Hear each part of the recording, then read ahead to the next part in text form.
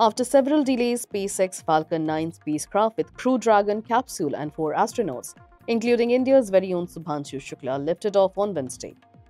Axiom Mission 4 or AX4 was scheduled to launch from Launch Complex 39A at NASA's Kennedy Space Center in Florida.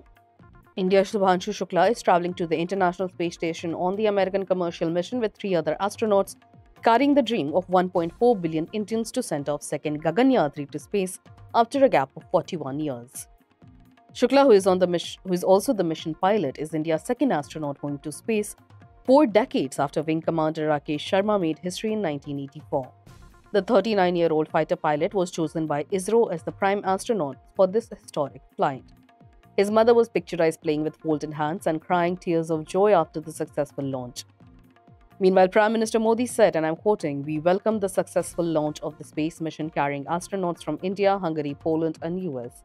The Indian Astronaut Group Captain Shubhanshu Shukla is on the way to become the first Indian to go to the International Space Station. He carries with him the wishes, hopes and aspirations of 1.4 billion Indians."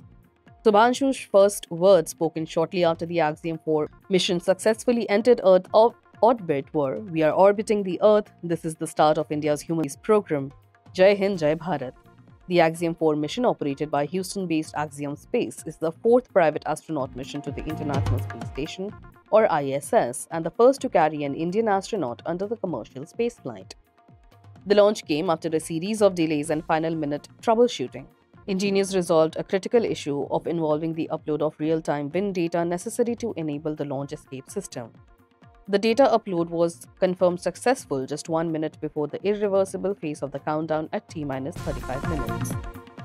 The Dragon spacecraft, named Endurance, is on its maiden flight. Following standard orbital phasing procedures, it is scheduled to dock with the ISS at approximately 4:30 p.m. IST tomorrow.